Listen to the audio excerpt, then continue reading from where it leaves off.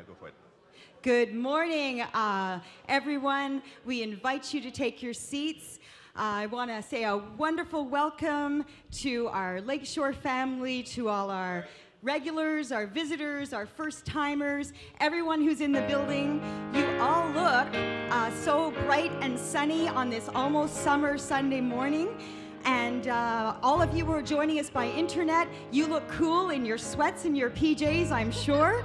And also, it's a very special morning for the family of Lakeshore because we have the return visit of a very special guest, a beloved person. We'll talk about that later, but that's very special, very nostalgic for us. And we even have songs prepared. They're his favorites. But I was going to say the most important reason that we're here is to exalt the name of Jesus, because when the praises go up, the blessings come down. When the praises go up, what? The blessings come down. That's right. So we are looking forward to exalting the name of Jesus and worshiping him because he's worthy. He's a good God who we can trust. So we invite you to stand up on your feet now as we turn the worship service over to Bernie and the team. All right. Thank you, Gladys. Let's praise the Lord. Song we're gonna sing, He Lives. Yeah, it's a good one. I love it. Here we go. I serve a risen Savior. He's in the world today. I know that He is living. Whatever men may say, what He is and of mercy. I hear His voice of cheer, and just the time I need Him, He's always near. He lives,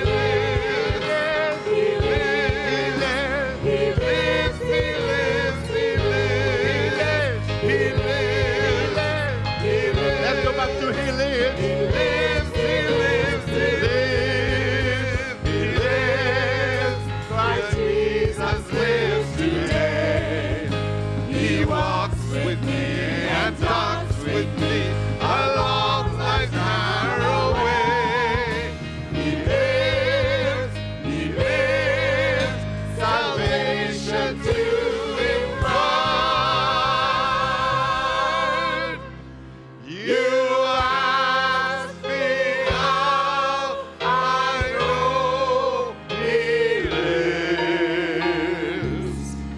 He is within my heart. Hallelujah. Yes, indeed, He lives within my heart. Remain standing as we sing, My Redeemer lives. Amen and amen and amen. Here we go. 1, 2, 3, 4. Put your hands together, come on.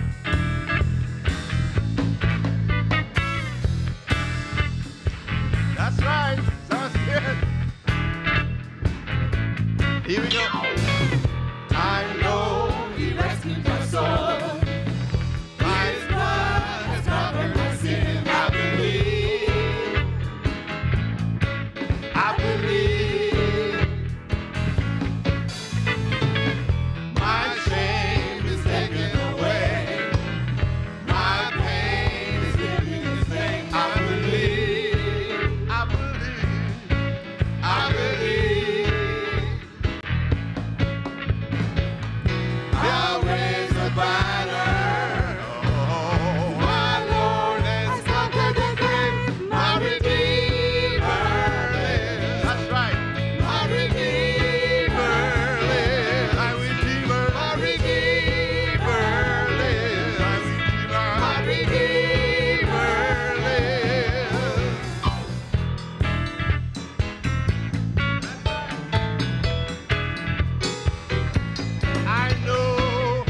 I know He rescued my soul. His blood has covered my sin. I believe. I believe. I believe. My shame is taken away.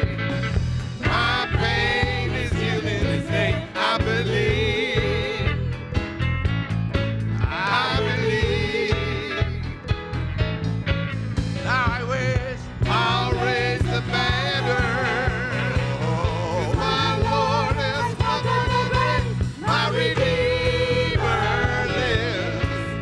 My Redeemer lives. My Redeemer lives. My Redeemer lives. My Redeemer lives. My Redeemer lives. My Redeemer lives. My Redeemer lives. You lift my burdens. I'll rise with you. I'm dancing on this mountaintop to see your kingdom come. My Redeemer lives. My Redeemer lives. That's right. My Redeemer lives. My Redeemer lives. My Redeemer lives. My Redeemer lives. My Redeemer lives. My Redeemer lives. Praise the Lord with instruments. My Redeemer lives. My Redeemer lives. My Redeemer lives. My Redeemer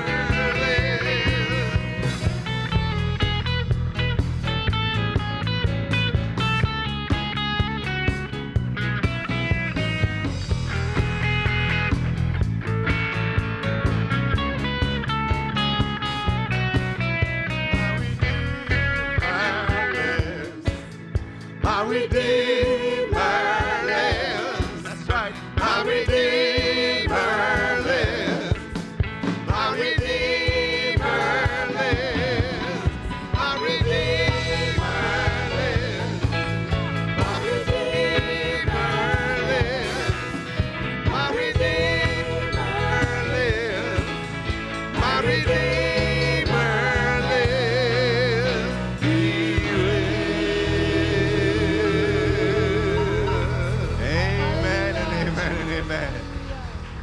Hallelujah. Shall we praise the Lord?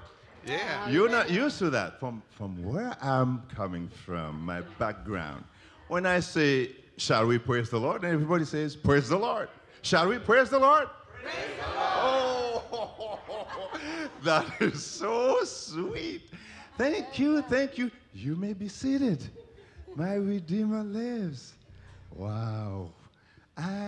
We are so delighted to be in the house of the Lord this morning. Amen, amen, amen. It is a good day. This is the day that the Lord has made. The only thing we can do is to rejoice. Let me say that again. This is the day that the Lord has made. I will rejoice. That's right, folks. That's the secret. We rejoice and be glad in the Lord. Amen, amen.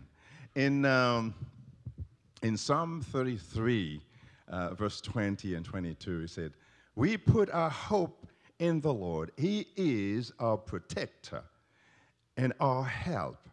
We are glad because of him. We trust his holy name. May his constant love be with us because our hope is in the Lord.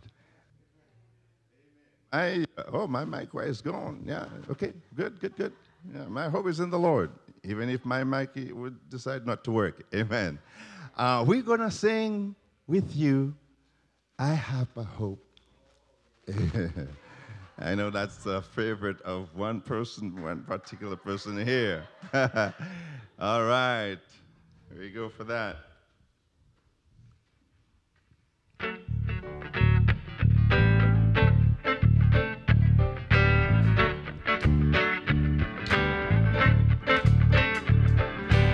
Come on, put your hands together, come on. That's right, that's right. Here we go. I have a hope. I have a future. I have a destiny that is yet awaiting me. My life's not over. A new beginning's just begun. I have a hope. I have this hope. God has a plan. It's not to harm me, but it's to prosper me and to hear me when I call. The intercedes for me. Working on all things for my good, no trials may come. I have this hope. I will yet praise him, my great Redeemer. I will yet stand up and give him glory. That's right, stand up. He takes my darkness and he turns it into light. I will yet praise him, my Lord, my God. My God is for me, he's not against me. So tell me who then, shall I think he has been there for me? I have a hope. I have this hope. Goodness and mercy, they're gonna follow me, and I'll forever dwell in the house of my great King. No eye has ever seen. Only heaven for me, as time may come. I have this hope. I will yet praise him, my great Redeemer. I will yet stand up and give him glory with my life. He takes my darkness and he turns it into light. I will yet praise him, my Lord, my God.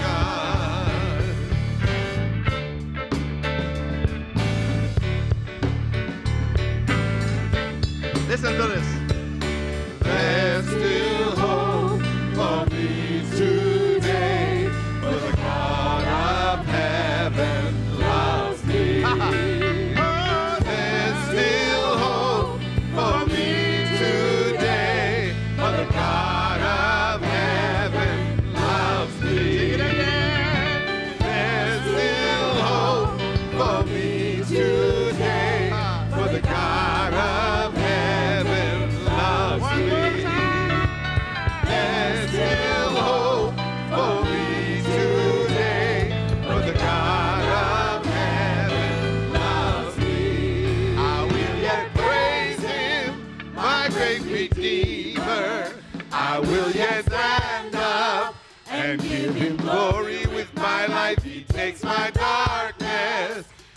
and he turns it into light. I will yet praise him, my Lord, my God. I will yet praise him, my great Redeemer. I will yet stand up and give him glory with my life. He takes my darkness and he turns it into light. I will yet praise him, my Lord, my God.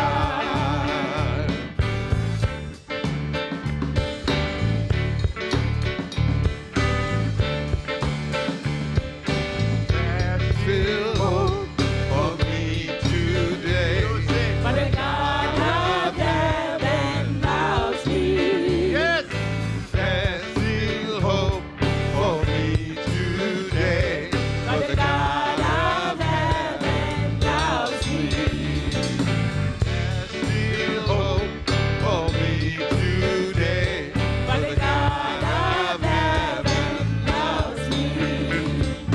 There's still hope for me today.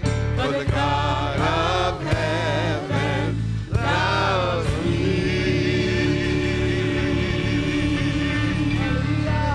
Hallelujah. Hallelujah. Amen. You may be seated. Thank you, Pastor Jesus. Rudy, please. Hallelujah. Amen.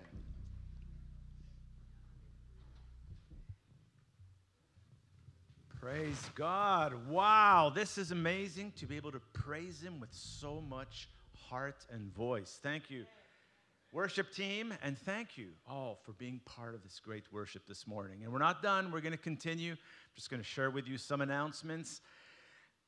And there are some seats left over, Alan, right around here, right?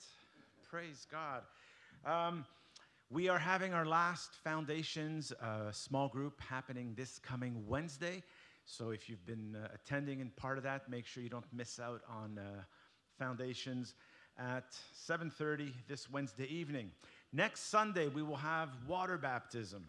And if anyone here is interested and you haven't yet given me your name, there's still lots of time, lots of room, and we would love to encourage you to come and get baptized in water. So that's next Sunday. However, right after the service today, few minutes, I just need to see all the candidates. Anyone interested, if you have questions, you're unsure, we're going to meet in Pastor Rudy's office, in my office, just in the back here. Just make sure you stay and come and see me for a few minutes. I have some instructions to give you. And as well, thank you. Yesterday we had a plant sale at Audrey's, and I think it went very well. I was not able to go, but my wife went, and a whole bunch of you went, and I hope, Audrey, you have no plants left. And you know that we do this as a fundraiser for Operation Christmas Child. We had Joanne Goodwin with us yesterday as well for breakfast, and we had a great time. The ladies had a great time. This coming Friday, we have not as joyful, but joyful because we know where he is. We are having a memorial service for our friend Denver DeGruchy. This will be this coming Friday at 11 right here at Lakeshore. So if you are free and available, just come by. We'll have a great time to hear just some great stories about Denver. So make sure you show up this coming Friday at 11. And I'll be introducing our special guest that most of you have already noticed, but I won't say his name yet. Amen. We're going to have this morning's offering. And just to have a word of prayer. Heavenly Father, we thank you for the privilege to give back. How much you bless us, how much you bless, Lord, this very church. And Father, we ask that you would bless this morning's offering as we give online, as we give through our apps, as we give, Lord, via the envelopes. However we may give, Lord, we do this to support the work that is here. And we thank you for your provisions in Jesus' name. Amen.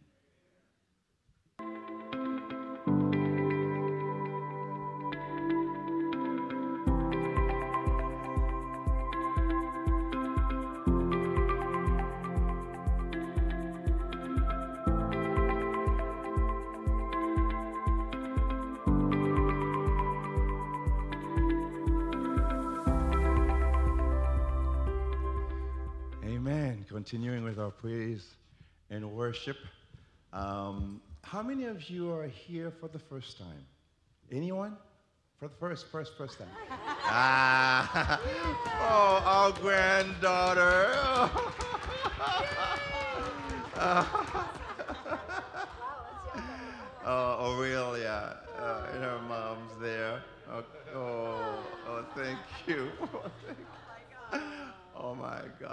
is so fantabulous. Thank you, thank you, thank you. You know, as summertime is vacation time's coming, and some of us work so hard throughout the year. And actually, this day, we have somebody that is so upset because she had planned a vacation time, and then there she heard there is a special guest coming, Pastor Mario, our music director, Alicia. And I know you're watching, Lish, so we miss you. God be with you, and continue serving the Lord in that capacity with songs. We're going to sing a song that is so vital and important in my life, and I know it is for you as well. It's great is thy faithfulness. And it says in Lamentation, his mercy is new every morning. Oh, let's just sing. Amen.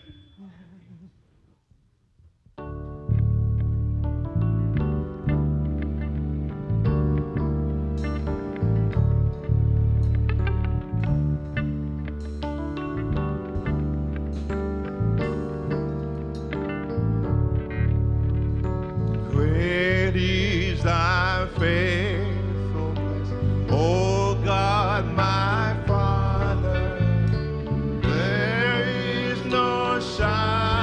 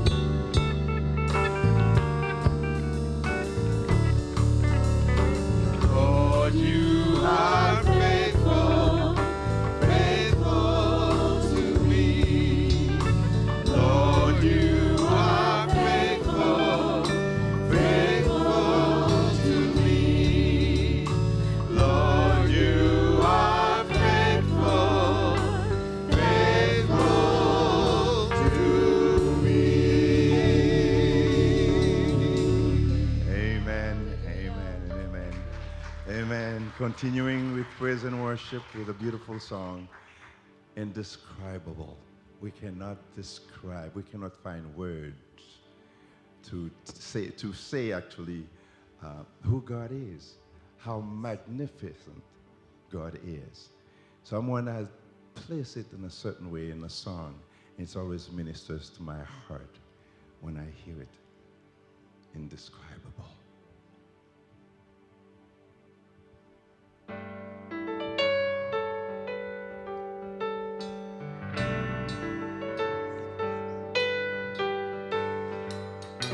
From the highest of heights to the depths of the sea, creation's revealing your majesty. From the colors of fall to the fragrance of spring,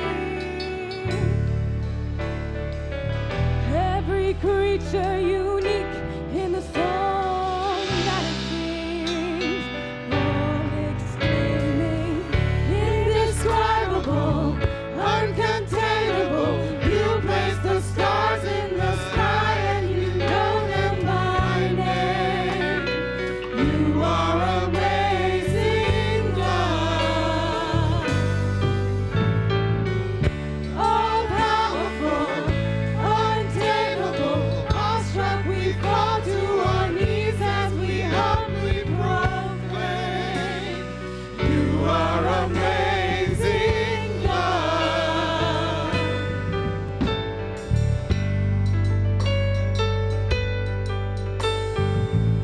Who has told every lightning bolt where it should go?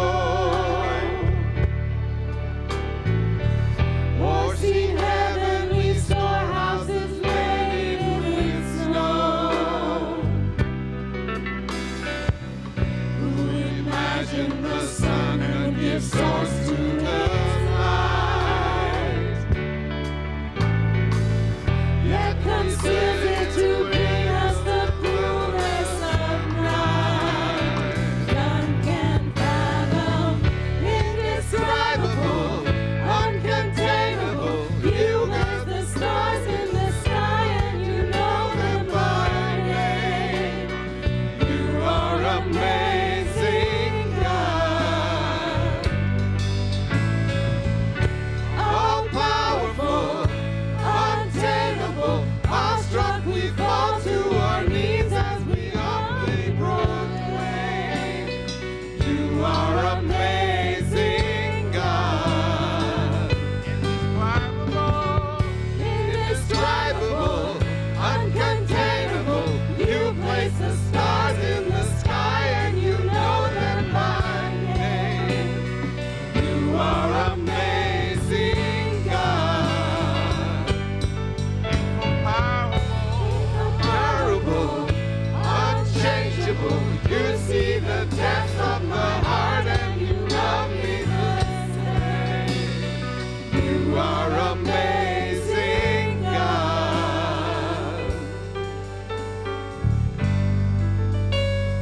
You are amazing, God.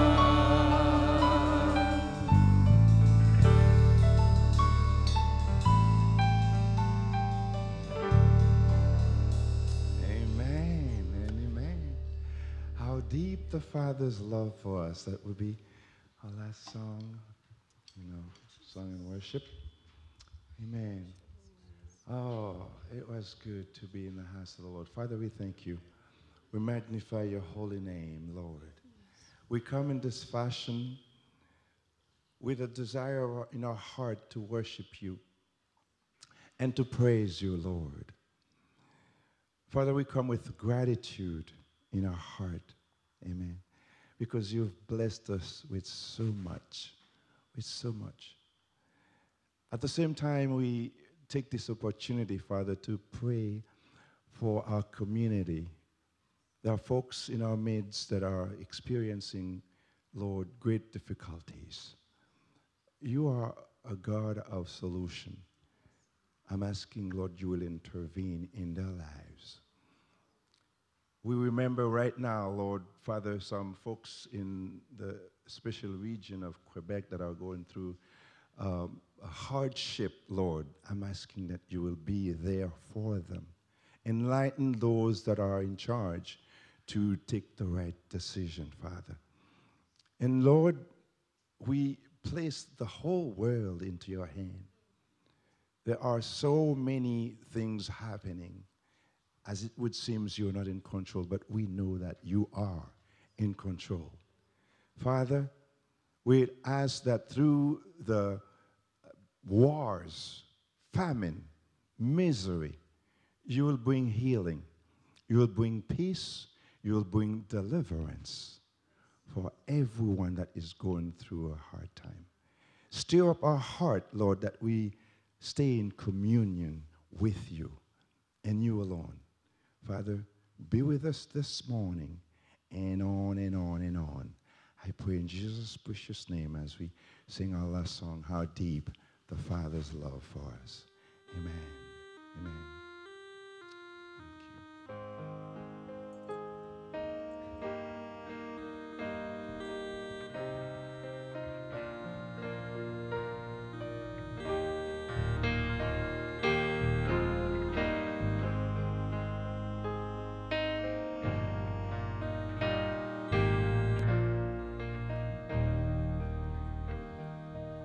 Deep the Father's love for us, how vast beyond all measure, that He should give His only Son to make a wretch His treasure. The pain of searing loss, the Father turns His face away, as wounds which are the chosen one bring many sons to glory.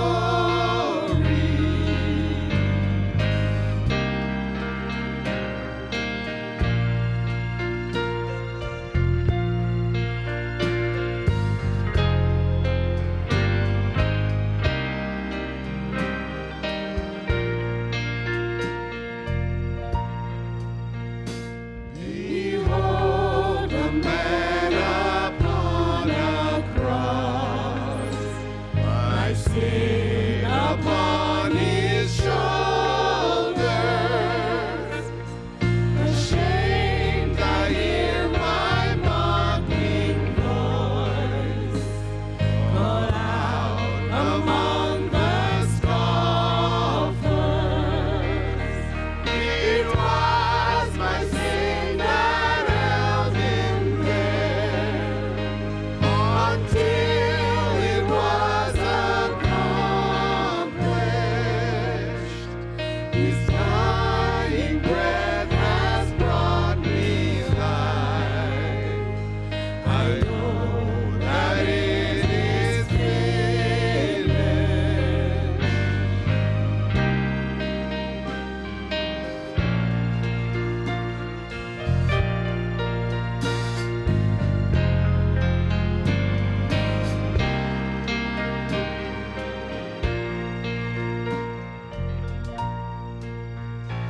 I will not boast in anything, no gifts, no power, no wisdom, but I will boast in Jesus Christ, His death and resurrection.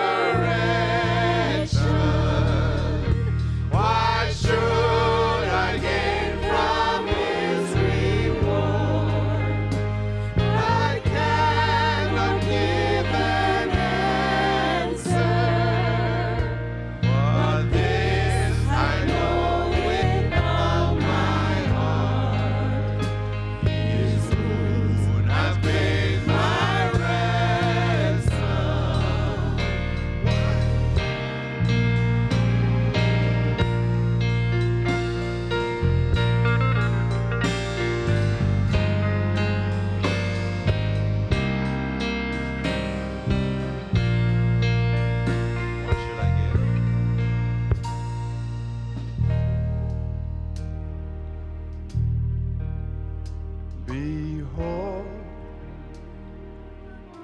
Jesus.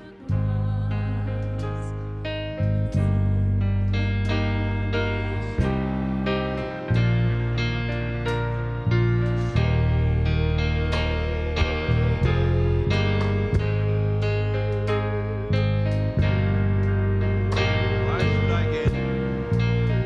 Why should I gain? Why should I gain from His reward?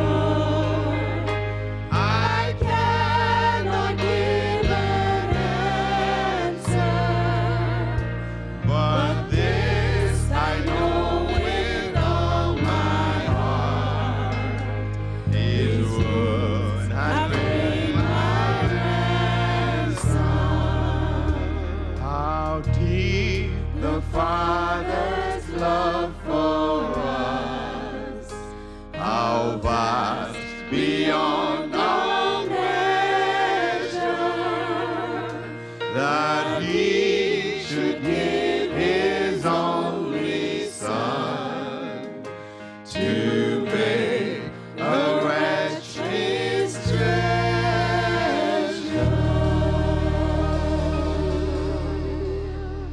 Amen. Well, quickly, we're going to give you the opportunity to take 95 seconds to 90, not 95. Oh, 90 seconds just to say hello to someone that you haven't seen for a while. Thank you. Go for it.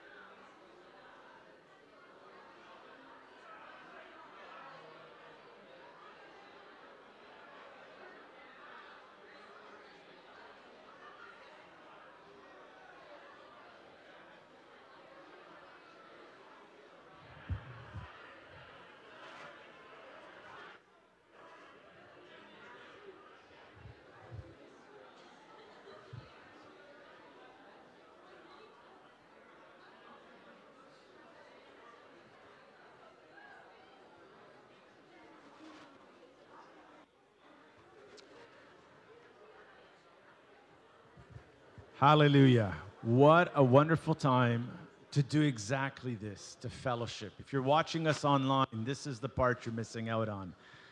To be able to greet each other, smile, hug, Some of you don't hug, that's okay. We still say hello, and we're so thrilled you're here this morning. It is my very big privilege to introduce our guest. Most of you have figured out who it is, and it is just fantastic to have Reverend Mario Sassi and his wife Dorothy here with us, and almost 5 years to the week that Pastor Mario retired from Lakeshore. So many of you, probably the majority of you, have heard him before. You know him, you love him, and if you don't, we forgive you. But we're so thrilled, Pastor Mario, that you are here with us. Come, share with us, and take all the time you want. Following, we have time together, a potluck lunch. You're all invited to stay, but Pastor Mario, take your time. Amen. Give me a hug. Thank you. Oh my goodness. I am a nervous wreck.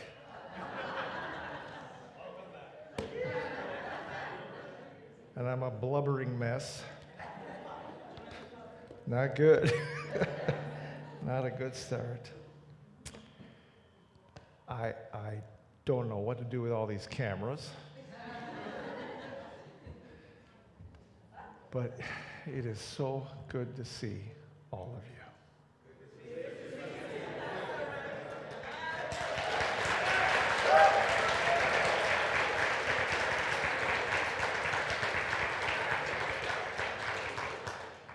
My wife is sitting right there. Would you stand so they can see you?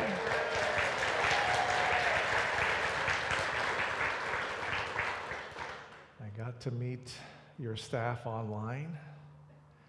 And what a good-looking bunch you got. And I'm excited for you. You have a wonderful pastor.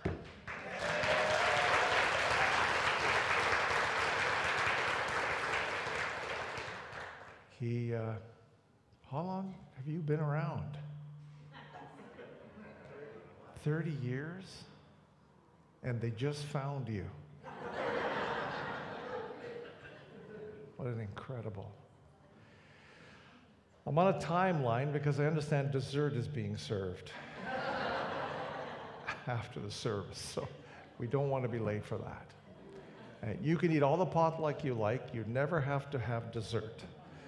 You could just leave that if you like. Can I do something special just because I'm just getting a bit of a hum in thing. We've left here 5 years ago to the week. 5 years ago to the week.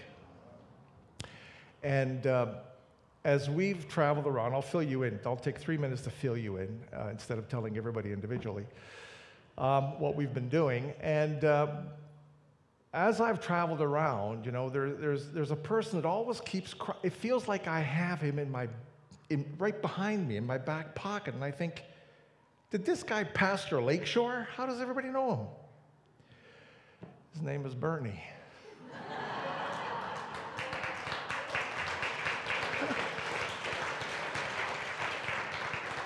They don't ask my name. They say, do you know Bernie? Do you know Bernie? Who doesn't know Bernie, apparently? Bernie and Naomi were married how many? 11 years ago. So would you mind if I had Bernie and Naomi come right here?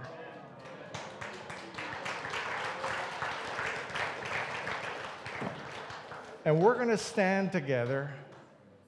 Where's Naomi? Okay. Rudy, would you and Roxanne join me? Dorothy, would you come? I want them to come right here. No, I want you to come on top here. Come.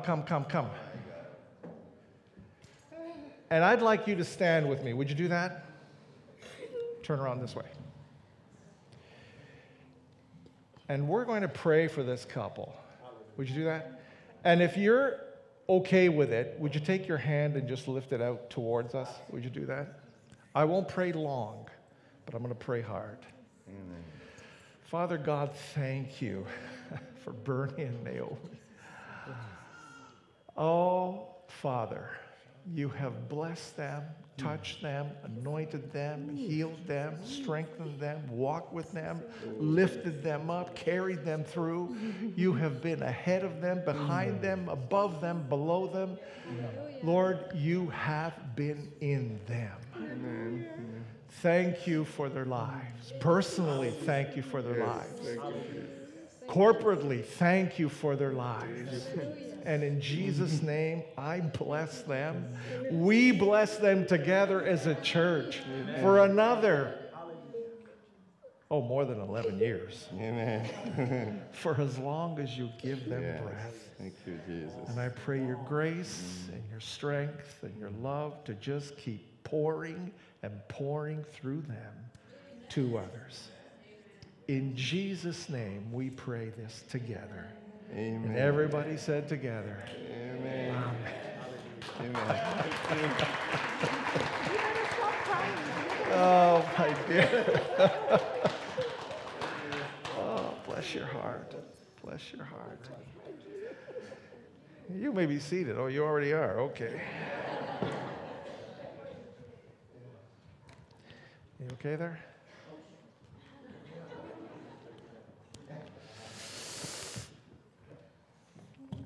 Oh, did I tell you it's really good to see you?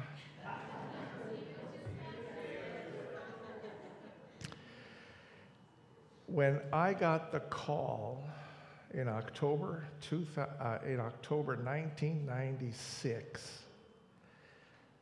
to come and be considered as the pastor of Lakeshore, I said to my wife, they got to be scraping the bottom of the barrel to come all the way down to London to look for a pastor.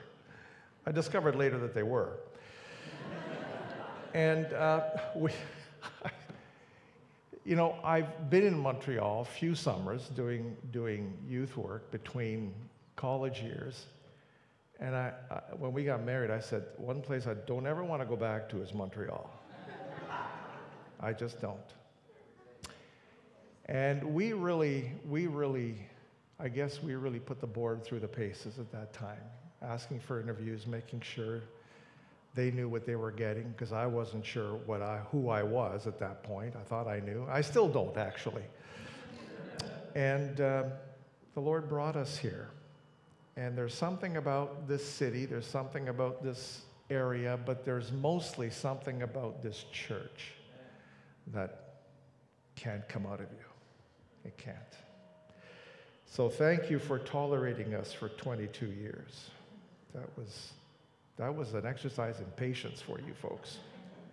Those of you who were here then anyway. So bless your hearts. June 10th, 2018 was my last sermon here.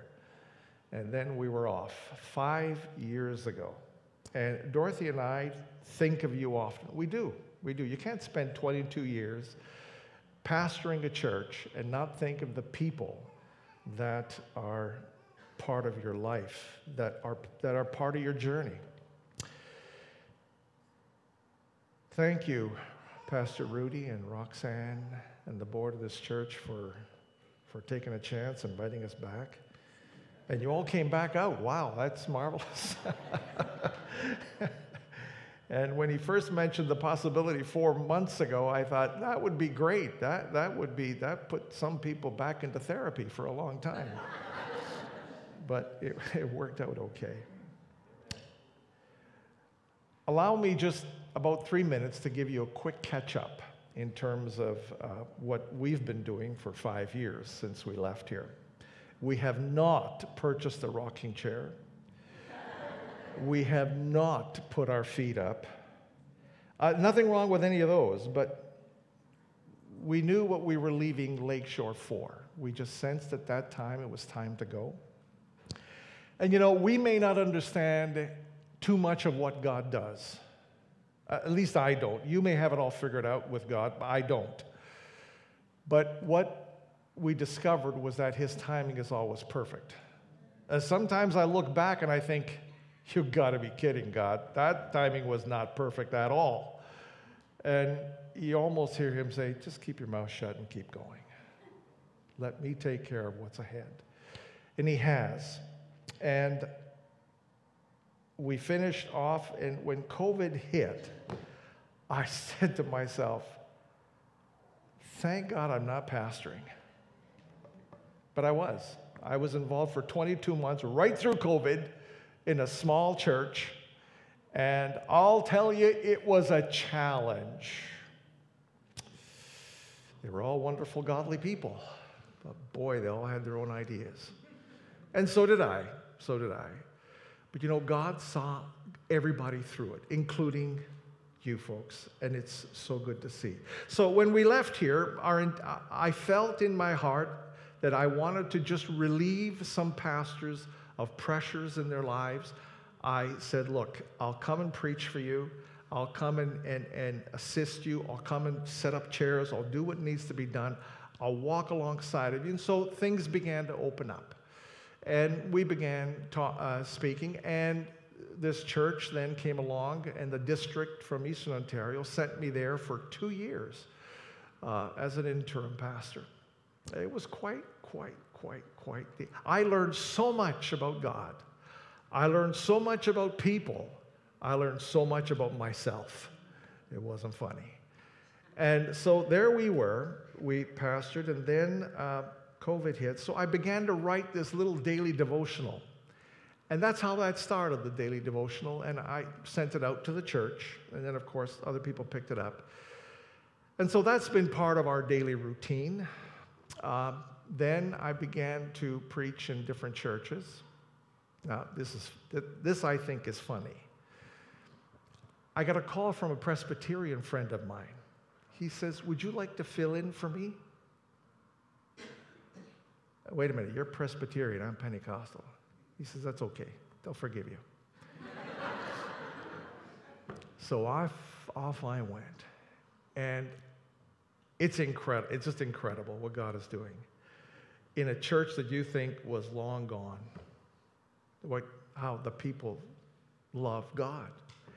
And so there I am in little Presbyterian churches all over north of Ottawa. And you know you're in a little place when your internet when it cuts out. And when the toilets only flush when it's raining. You know you're in a small church. And it's just been the most wonderful experience.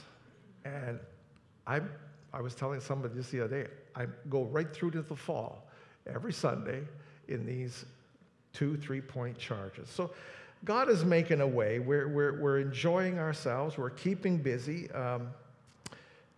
I work very closely with a funeral home in Ottawa, and that gives me much pleasure to meet families, unchurched people.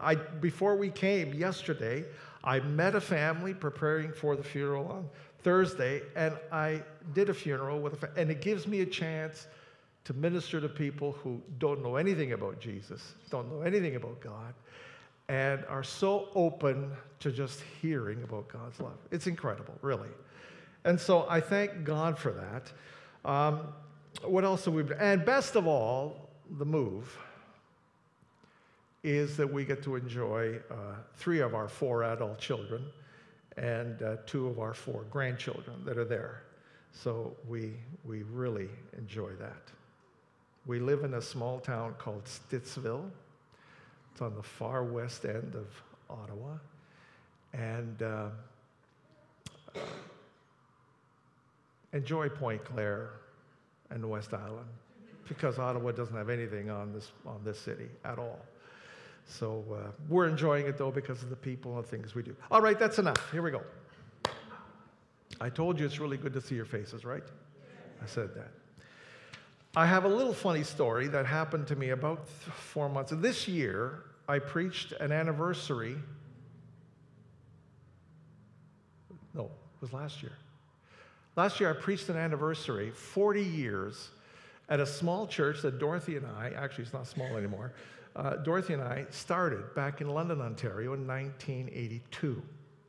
So they had me back for the 25th anniversary while I was pastoring here. And last year, they had me back for the 40th. So here, and again, it was just one nostalgic moment after another. And I said to the friend of mine, this Presbyterian friend of mine, I said, oh, I'm going to preach the 40th anniversary of the church we first started at in London, Ontario. He looks at me and he says, is it still going? I wasn't sure if that was a backhanded compliment or he was saying something. He was shocked that something I was participated in was still viable. And he saw the look on my face, and he tried to explain it. He says, he says, half the church I pastored aren't viable anymore. They're closed. Oh, I said, dear God, I hope that doesn't happen where I've been. And there's two reasons that came to mind. Number one is because of God's faithfulness and very tolerant people, number one. And number two, the pastor that followed me there in 1997 is there to this day. Isn't that incredible? So people like this, Rudy and Roxanne, don't run into every day. You just don't. You don't. And I pray to God, we're going to pray after the service, but I pray to God you will love them to bits. And you will hold on to them for as long as God gives them breath and you breath. Amen? I'm amazed daily that God would leave his mission to people like you and me. I really am. I mean, there isn't a day that I don't go somewhere, whether it's here or somewhere in Ottawa area or wherever else, God opens a door. There isn't a day that I don't pray, God, help me not to do too much damage today. Not a day. That he would leave his mission to us. Can you imagine? He leaves his mission of loving people to us, to a group called a church. It's incredible. And even more befuddling to it all is the fact that that's the only game plan God has, is you and I. Did you know that? That's all he has. The church is the hope of the world. And he works through you and I. And with all our goof-ups, with all the stuff we think we're doing right and end up doing wrong, he still works. To me, I don't know about you, but to me, that's incredible. So what I'd like to do this morning, if you have your Bibles, you can go to Luke chapter 4, and we're going to almost walk through it verse by verse. Luke chapter 4, it's going to be on the screen, right? My understanding is? Oh, this is fantastic. Not only do you have cameras, I got a screen in front of me. That's absolutely terrific. Great. You could tell I'm in the backwoods of North Ottawa. Okay, so let me tell you a little bit about this story here. Jesus in chapter 3 is baptized, okay? He's baptized. God confirms his ministry. You know the story in chapter 3. It's almost like his inauguration to ministry, where God says, you are my son, whom I love and whom I am well pleased. It is you. And then he takes Jesus and leads him by the Spirit into the wilderness. And there Jesus spends 40 days of fasting, prayer, and temptation. I don't know about you, Rudy, but after I was ordained, I did not spend 40 days of temptation, fasting, or praying. And maybe I should have. Maybe I should have. It would have been a different start for sure. So with this act of inauguration, God creates a launching pad for the mission he's going to put into place that you and I are a part of, okay? He creates a launching pad, and he was saying to Satan, the accuser, the one who will never stop bugging you, he says to the accuser, you can do whatever you want, but redemption is coming, and you don't have a hope in the world. Because this Jesus that's coming is nothing like the first Adam who failed. This one is not going to fail. And he launches the program. And then he launches a program with Jesus, And then Jesus says, I'm giving it to you. Ah, right, you're giving it to me. Do you know what that means? We have God's mission statement. I love your mission statement. It says, what's it say? Grow a vibrant community of people that loves God with all their heart, say it, mind, soul, strength, and their neighbor as themselves. You can't get a more biblical mission statement than that. It doesn't exist, because that's what God says we should do. And as we do it, we have the hope and the mission to continue what God is doing. And so he pops it to you. So one thing you and I can count on all the time is that the temptations will never stop. Does anybody here know what temptation is? Okay, so 4 of us understand temptation. The rest of you, terrific. This story we're going to talk about today relates to me. So if it doesn't work for you, you can go downstairs and have potluck. Don't touch the dessert. You can do that. But this relates to me, and I'll tell you how I will draw the parallels. So this story, we're going to read it, has temptation. Jesus is tempted, and each temptation has a parallel for me. You might have different parallels, but we'll see how it works out, all right? So would you stand with me? I'd love to hear you read Scripture again. I do this with the Presbyterians, and they almost fell out of their pews. And we love reading it together. So here we go, all right? Luke chapter 4. Let's read together. Now Jesus, full of the Holy Spirit, returned from the Jordan and was led around by the Spirit in the wilderness for 40 days, being tempted by the devil. And he ate nothing during those days. And when they had ended, he was hungry. The devil said to him, "If you are the Son of God, tell this stone to become bread." And Jesus answered him, "It is written, man shall not live on bread alone." And he led him up and showed him all the kingdoms of the world in a moment of time. And the devil said to him, "I will give you all this domain and its glory, for it has been handed over to me, and I give it to whomever I want. Therefore, if you worship before me, it shall all be yours." And Jesus replied, "It is written, you shall worship the Lord your God and serve him only."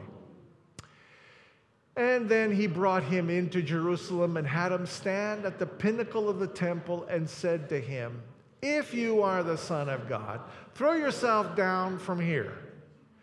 For it is written, he will give his angels orders concerning you to protect you on their hands. They will lift you up so that you do not strike your foot against a stone." And Jesus answered and said to him, "It has been stated, you shall not put the Lord your God to the test." And so when the devil had finished every temptation, he left him until a more opportune time. I want you to read that last statement again. And so when the devil had finished every temptation, he left him until a more opportune time. Thank you for reading with me. You may be seated. Lord, bless your word to our hearts and glorify your name. Amen.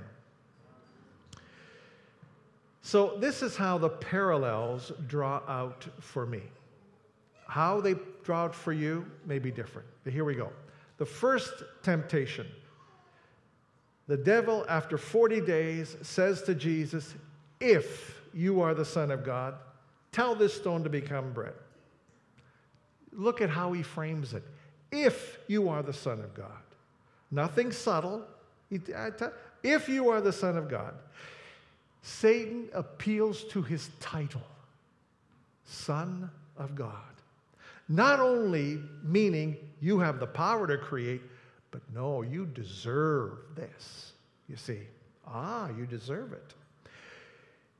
If you're hungry, you deserve to eat. And if you have the power, You deserve to use that power so you can eat. You're entitled to eat. Here's my parallel. It's been my experience that it's always dangerous to go around telling yourself what you deserve. Always dangerous to go around telling yourself what you deserve. That's how things go wonky, by the way. You see, people say, I deserve a little splurge. And so you begin to take money, it's not yours. Embezzlement begins to happen. Or someone says, well, you know, I deserve more than what they pay me. That's how you begin to take money that's not yours. I deserve a little more. And so you begin to spend on the credit card, and off it goes. Or else you say, I deserve a little escape, and pornography begins. Or else I deserve a little happiness, and adultery begins. You see, it all starts with I deserve. Think about it. I deserve. Satan defines sonship as a privilege. He says, if you're the Son of God, you deserve this. You're entitled to it. But Jesus didn't. Look at how Jesus defines a Son of God, by being a servant and his mission. He came to ransom us, not to be served, but to serve. Big difference. Philippians chapter 2 reminds me that Jesus did not consider it a privilege. Even though he was equal with God, his mission was not about what he deserved, but about what others needed. Look, and so how does he respond to Satan? He responds by drawing on the Old Testament in chapter 8 of Deuteronomy. This is God saying to Moses, so he humbled you to the people. He humbled you, allowed you to hunger, fed you with manna, did not know, nor did your fathers know, that he might make it known that you shall not live by bread alone, but by every word that proceeds out of the mouth of God. Jesus lays down his rights, lays down his entitlement. He becomes the servant. And I ask myself, here's the parallel for me. Can I remember that? Can I remember that I am a servant, not the CEO? Can I remember that I am with a group of servants and not the chief executive officer who runs things, so that people I pastor or people I walk with, they become the people who make my dreams come true? Can I remember that? That's a parallel for me, maybe not for you. It's not about my rights. It's not about your rights. It's about what God has called us to. Loving him and loving others. You see, the moment I stomp around and tell Dorval, these are my rights, I become just like everybody else. The moment I tell people, we're here to serve you, we're here to love you, we're here to humble ourselves to you, then you become very different. Can we lay down our rights? And I ask myself, you can take the parallel you want, but for me, I ask myself, can I lay down my rights? And I'll tell you, folks, sometimes it's pretty hard to do that. Can I lay down my rights? Can I give myself, regardless of what others may think I deserve? Let me play it out for you, maybe. I'm a child of God. I don't deserve this.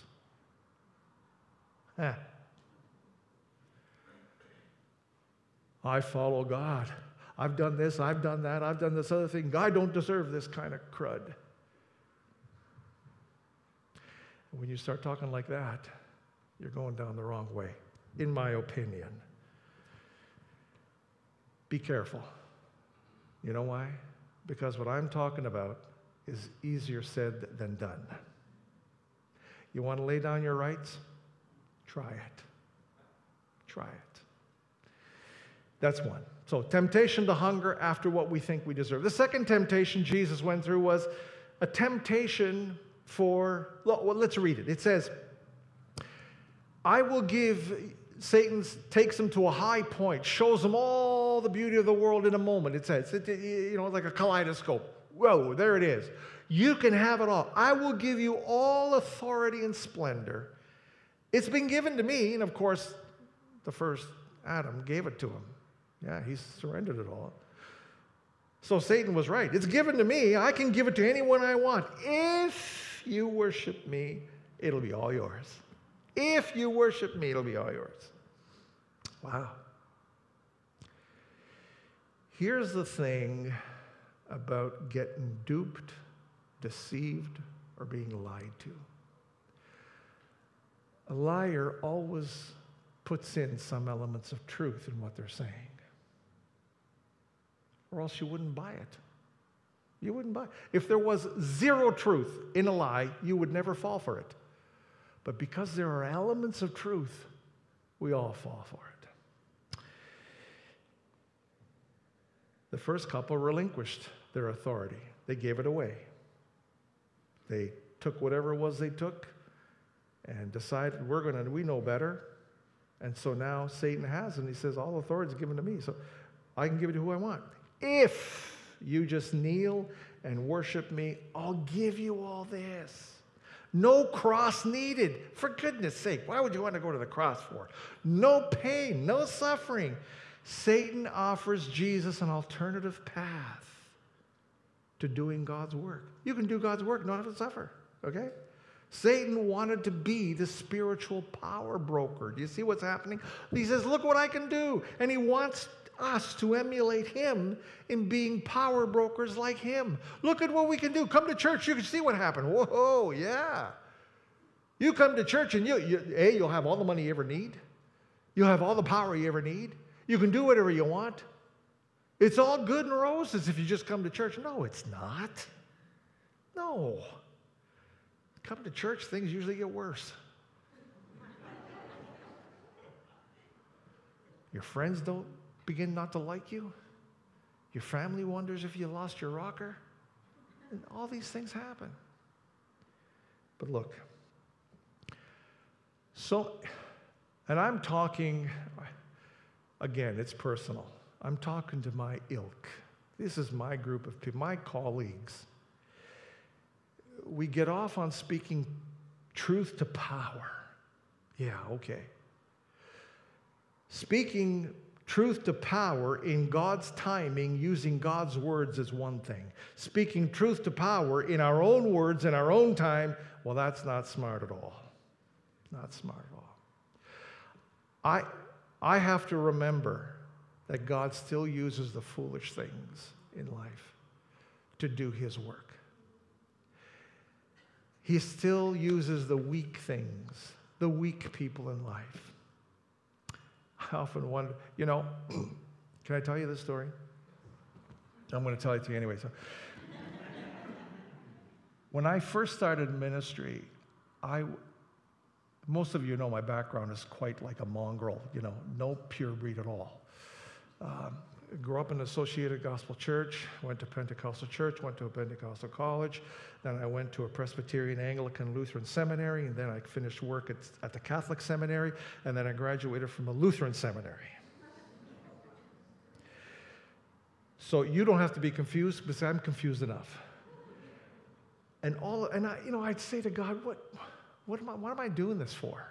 I really felt that this is what I should do. My wife, bless her heart, tolerated it. 4 kids, I'd be off every Monday going to seminary. And I was wondering, because ministry, it's like this. The more degrees you have, the less money you make. So, okay. Then, when I finished here, before I finished here, I discovered there were so many people who couldn't believe that this was a Pentecostal church. Maybe some of you still don't. I had one gentleman come up to me after the service.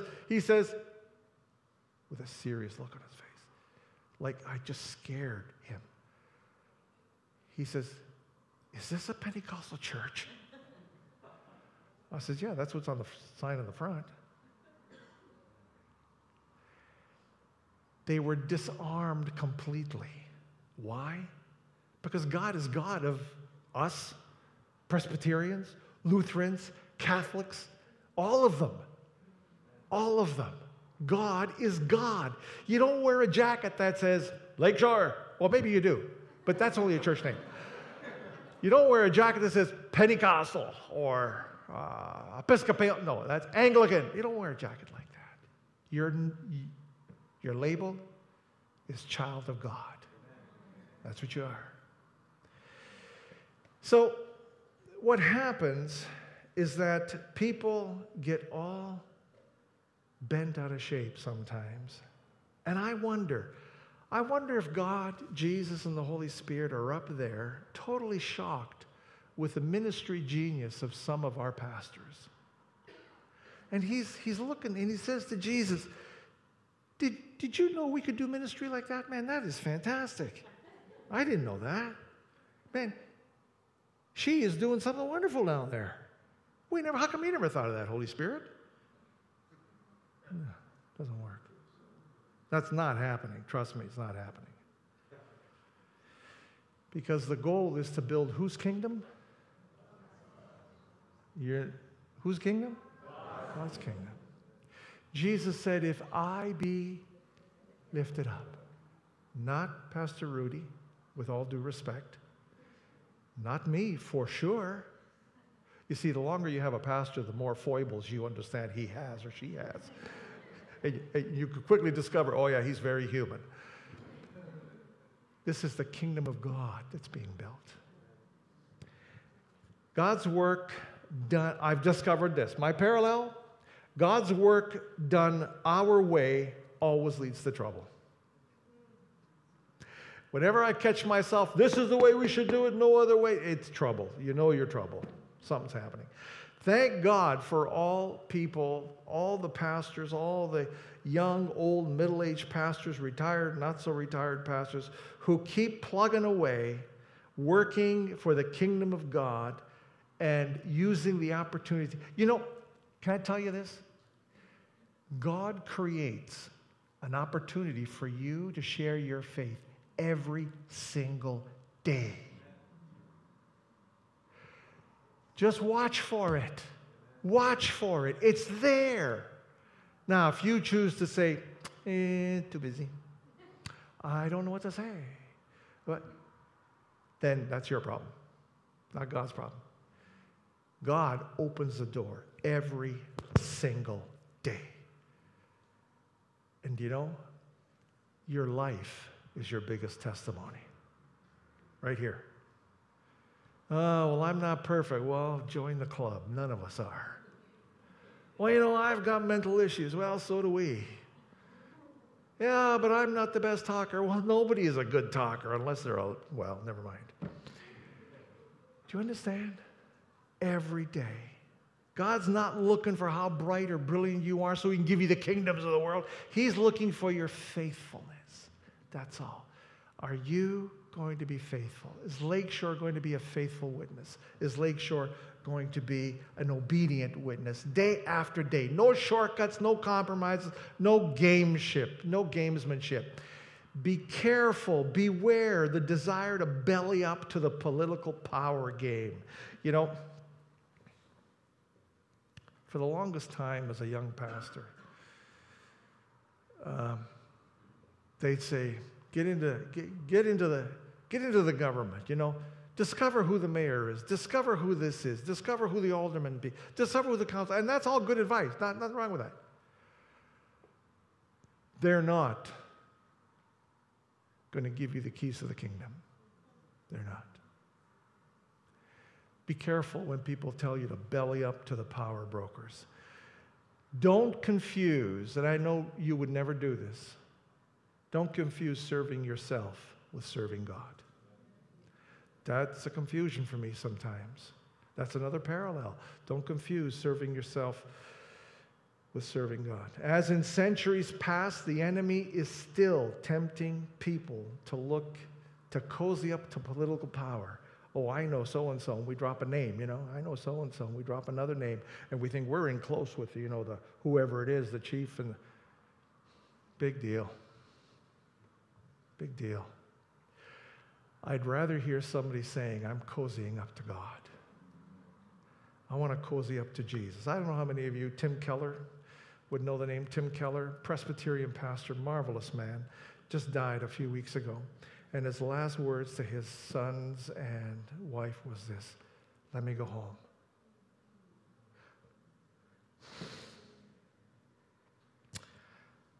I want to meet my Jesus. I don't want to meet the president. I don't want to meet the prime minister. I don't want to meet I want to meet my Jesus. What a testimony. That's the only power you and I will need. Okay, let's go on. Temptation to hunger after what we think we deserve. Temptation to hunger after political power. Temptation after my own heart's desire. Third one says this: the devil takes Jesus to Jerusalem, takes him to a high point on the temple. This is the same temple that Zechariah prayed in Luke chapter 1. This is where Jesus was presented when he was 40 days old in Luke chapter 2. And the temple is where Jesus sat with the rabbis, teaching them when he was 12 years old. Jesus and Jerusalem were like this, just like this. He wept over this city when he walked into it. Jesus loved Jerusalem. Satan never tempts you with what you don't want. Never. And he says to Jesus, if you are the Son of God, throw yourself down from here. For it is written, he'll command his angels. He quotes Psalm 91, verses 11 and 12. He quotes it a bit distorted, but he quotes it anyway. He's got enough truth in there to make it sound right. Throw yourself down. His angels will catch you, and nothing will. No, you won't even have a foot. Your foot won't even touch a stone. Now, I always thought, why in the heck does Satan tempt him with that? Come on. That's like saying, go up to the top of the lakeshore pinnacle there and jump down. After all, I'm a child of God. I deserve protection, right? I can jump down, and I'll just have a nice, soft landing. And I thought, why does he do that? Well, here's the parallel for me. Jesus was being tempted to do something spiritually spectacular, to show the people, I'm the real thing here, who he really is. I really am the Son of God. You see, it is God's plan to bring Jesus to Jerusalem, but not for the spectacular, but for the suffering. Yeah.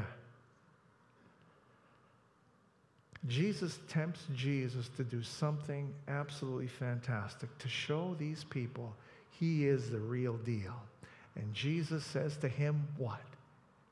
Don't put the Lord, your God, to the test. What do you mean I can't test God? You can test God. You can ask God. You can have faith in God. But when you try to do it because of a spectacular show, you're in trouble. You've heard this story a million times. I'll tell it to you real quick.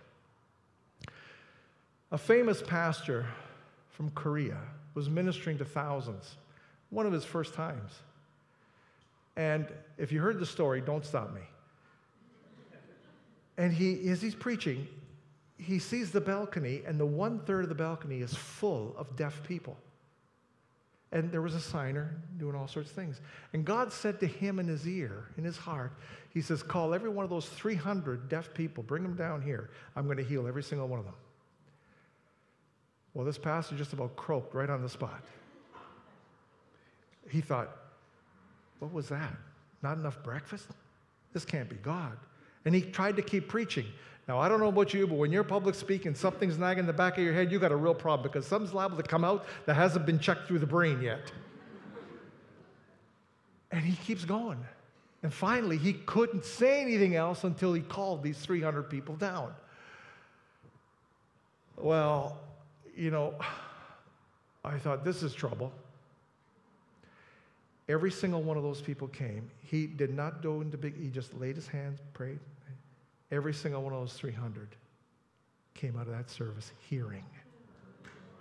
Yeah, absolutely.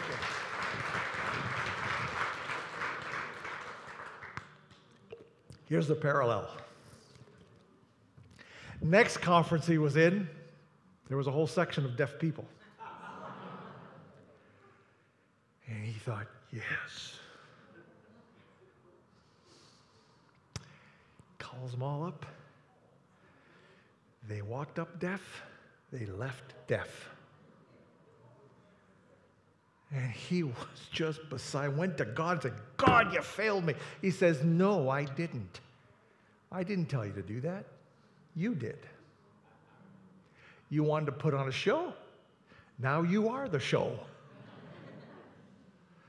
And that's just like us. Just like me. Oh, God, you do it once, you got to do it again. You know, Rudy, what it's like, pressure from everybody and preachers around you telling me you got to name it and claim it, take it away, you don't have $1 million, you got a problem. No, that's not what the Bible says. You see, a church doesn't need connection to powerful people or famous people. A church needs connection to God. You don't need people coming in here who are influencers. We need to hear the influence from the Holy Spirit every single Sunday.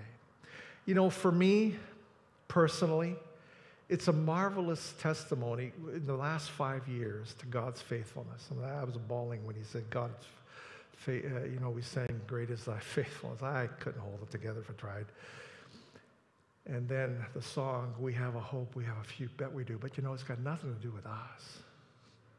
You know what's the most rewarding time of my life in the past 5 years?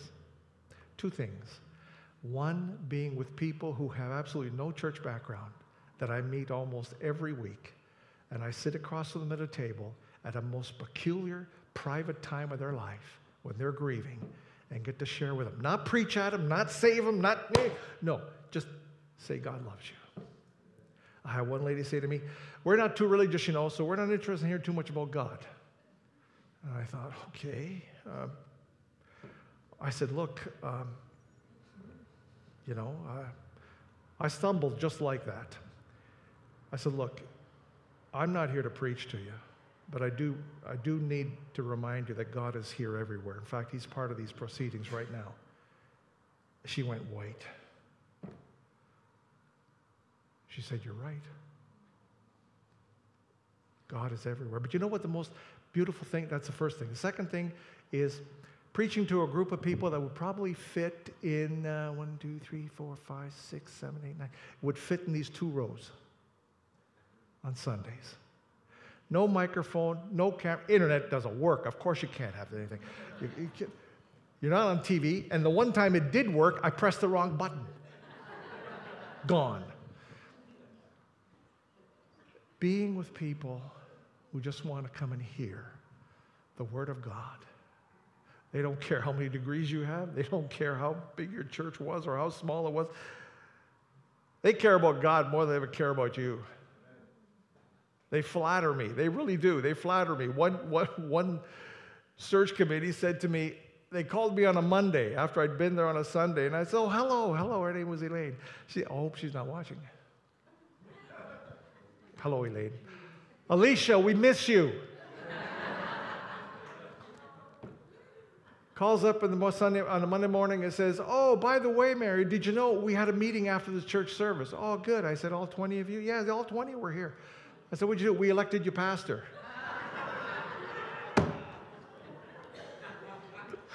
I thought that made my month, that made my week, actually.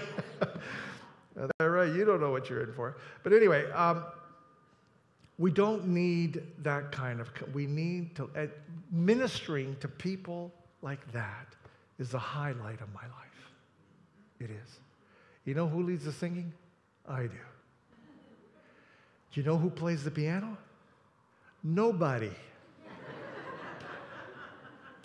You know how we sing? A cappella. How many times do we start in the wrong key? Quite often. But everybody thinks this is absolutely wonderful. Why? Because they're not there to see me. They're there to hear the Word of God. And I got 40 minutes to do the whole service. 40 minutes. You know why? Because I got to jump in the car with my wife and go down the street about 20 kilometers and do another service at another church every Sunday. And I think to myself, this is the cat's meow. This is pretty good. Church doesn't need those connections. The only brand you need is Jesus, really. Because Jesus said, if I am lifted up, I will draw all people unto me. Jesus is who we want to lift. And last, I'm just about finished. Last verse says this, verse 13. So when the devil had finished every temptation, those three, he left. But it didn't say he quit. It didn't say he gave up. It didn't say he never came back. He said he left until a more opportune time. So get ready. It ain't over yet. He left not for long, but here's our hope and our future. God's victory is on the cross, and the empty tomb is forever. Is forever. So what do we learn from this lesson? Number one, I learned these things. Forget my sense of entitlement and what you think you deserve. The only one person deserves the title to your heart and to your allegiance, and that his name is Jesus. That's it. Forget what you deserve. Forget what I deserve. Forget about cozying up to powerful people or influencers, or forget about that. Major on faithfulness. Major on faithfulness. Something happened to me a few years ago when I read in our denominational periodical these words. Faithfulness and obedience may not be enough in today's ministry. Bonkers. If faithfulness and obedience is not enough, then get out. And folks, I'm telling you, faithfulness and obedience is what the ministry is about. And you know what? We're not just in ministry here, or Megan downstairs, or anybody else on the board. We're not the only. We are all ministers. All of us. Because every day you'll have an opportunity to minister. Thing is, forget about fulfilling your heart's desire your way. Let God give you your heart's desire.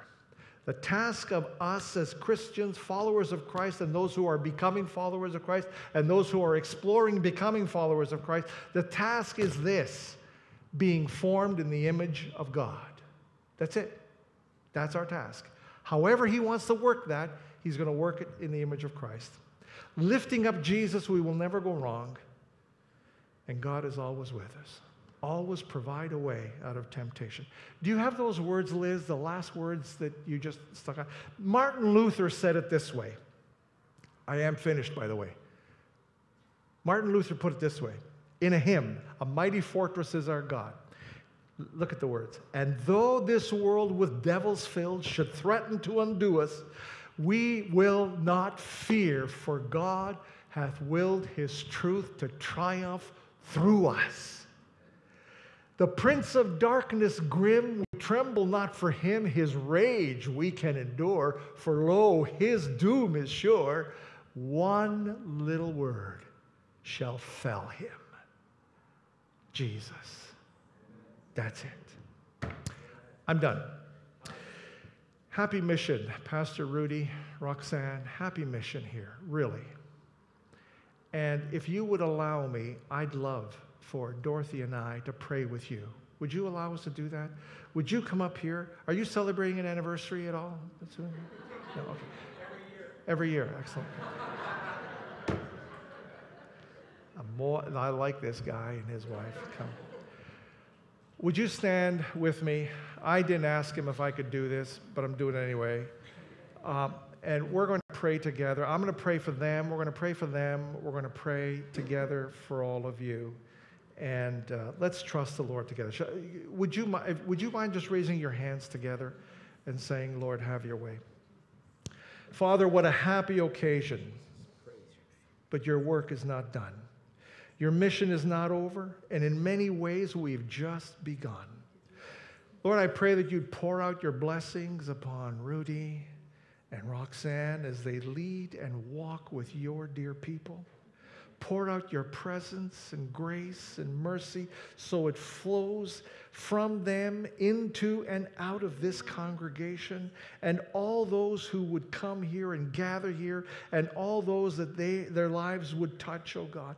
Make us together equal to the task of being your disciples, telling everyone what you have done and are doing. We submit ourselves to your constant love and guidance. Fill us with your grace and grant this church your strength, your peace, your direction, your spirit. Keep their eyes fixed on you.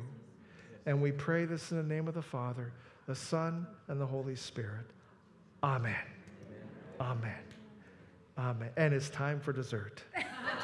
Bless your hearts. Thank you so much. Great message. Thank you. Okay, take